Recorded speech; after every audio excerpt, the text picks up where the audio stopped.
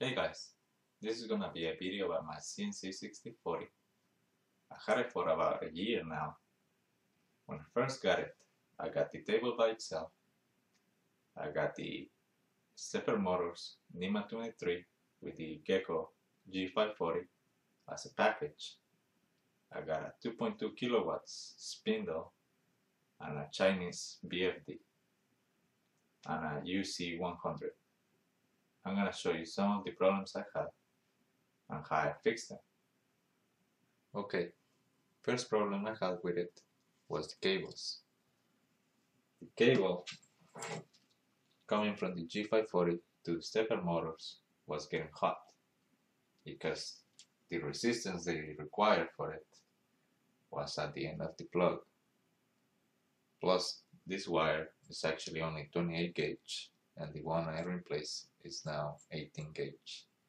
The problem that I had with the BFD cable was that the first cable I put wasn't shielded, and because the Chinese BFD creates a lot of noise, it used to make Mach 3 going to E-stop requested. Now I actually put a shield cable. I grounded to the base and I grounded to the BFD to get Mach 3 out of emergency mode when the charge pump on the Gecko G540 was on. If you go into your general configurations, you will see an option all the way to your right called Use Watchdogs. If that's not clicked while the charge pump on the Gecko G540 will still stay on default position. Once you click it, it will go into the power position with the emergency stop released.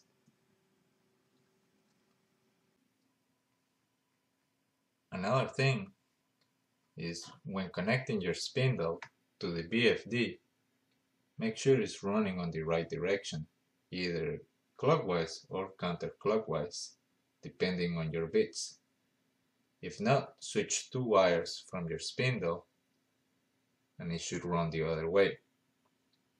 This is what can happen when you're cutting or when you're just rubbing. Some of the things I have done to my CNC table was to add this vacuum table to help me secure materials without putting any screws or double-side tape or clamps. The other thing I did was to add a dust shoe to it to keep the dust to a minimum, and with vacuum it actually almost no dust.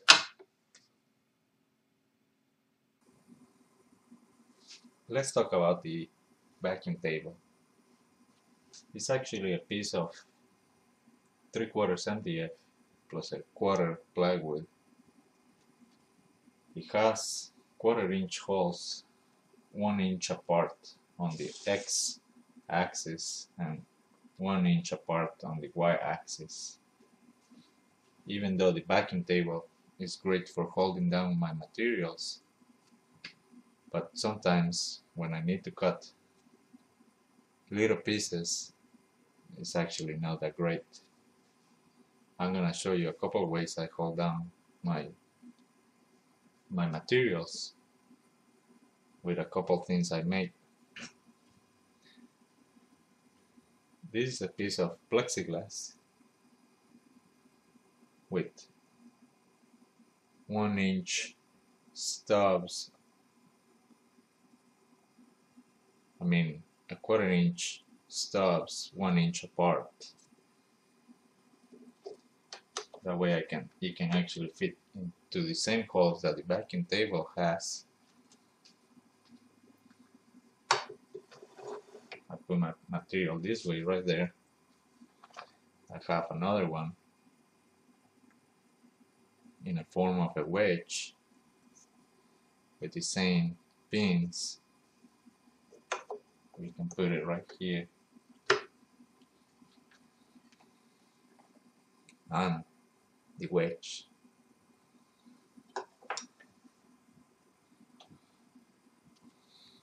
That way, my material don't go nowhere.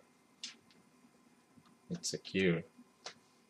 But sometimes I need to cut the edges, so this way might not be as good either.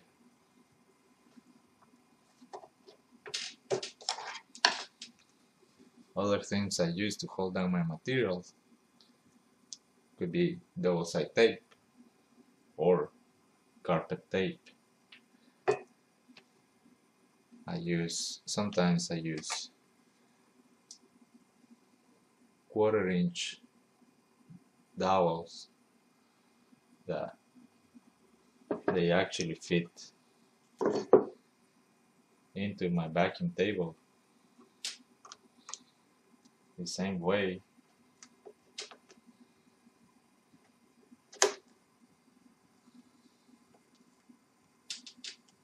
That way, when I design the pieces I need to cut, I can actually make 4 holes on each corner, and that way I can actually secure the material without the size if I have to. I made this little wedge style clamp, but I don't really use them that often. And of course, sometimes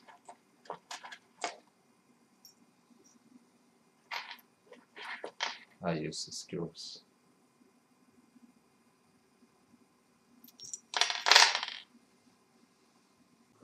Okay, let's do a test to see how the vacuum table actually works and some of the macros I use.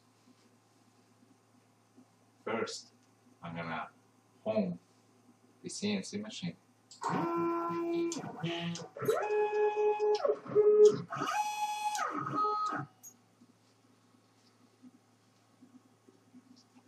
I'm gonna use this to find the corner of my material. The other end just have an alligator clip. I'm gonna place it in the corner of my material. The clip into my touch plate. I'm gonna grab a regular bit. I'm gonna place it into my spindle. I'm gonna move my machine to get it to the middle of the circle.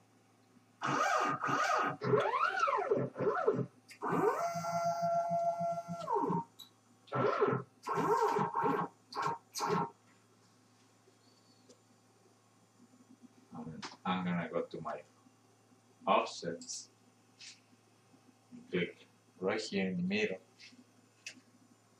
where I have the macro to find my corner.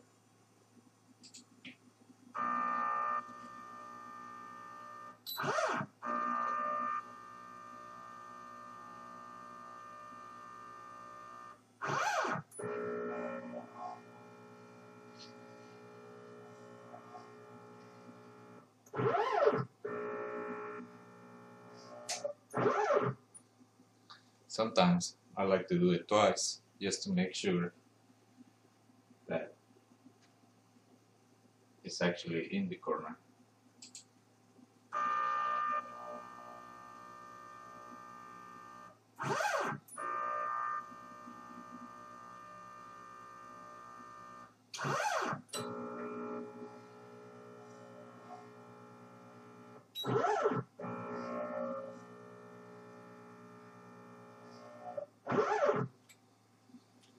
Now I'm gonna zero my X and my Y.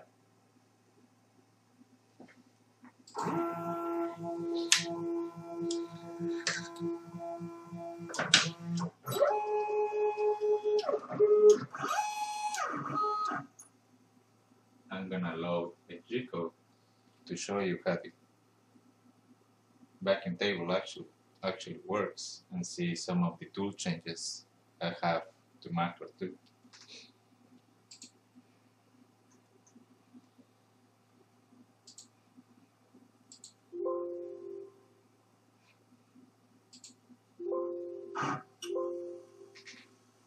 Okay, it's telling me to put tool number 3.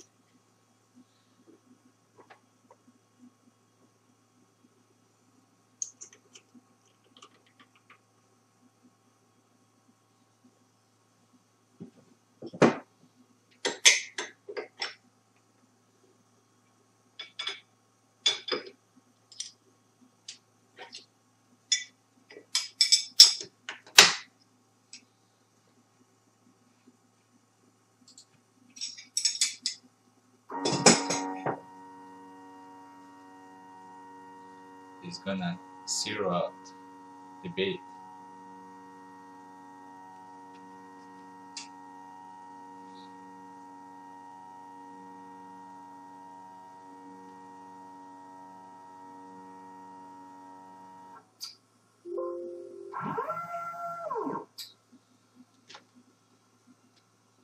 I'm gonna turn the vacuum to turn the vacuum table on.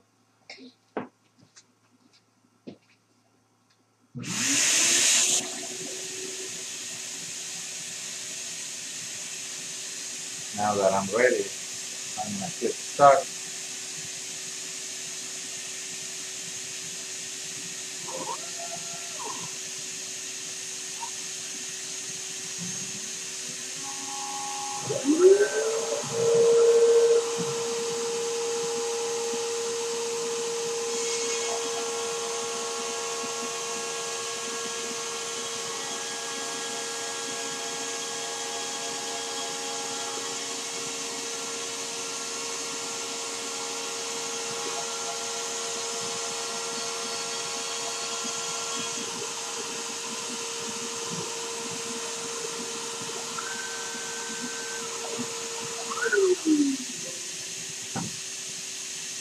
Telling me now to change the bit to a different bit.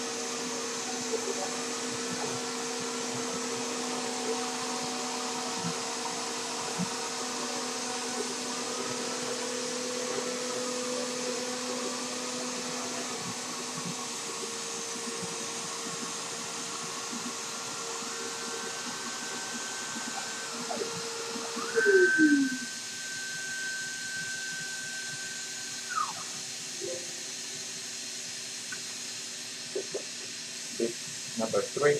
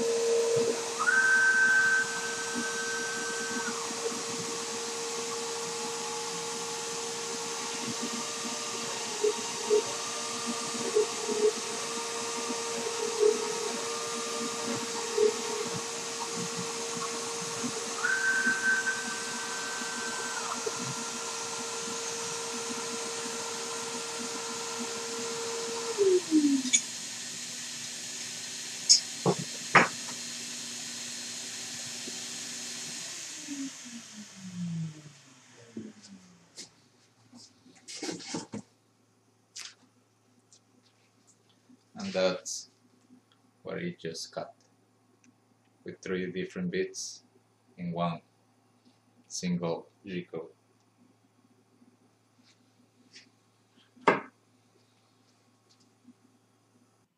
I want to thank you guys for watching. If you want me to make another video about something you saw on this one, or you want me to explain how something works, leave a comment and I'll try to make it. Always like or subscribe if you want to see more videos.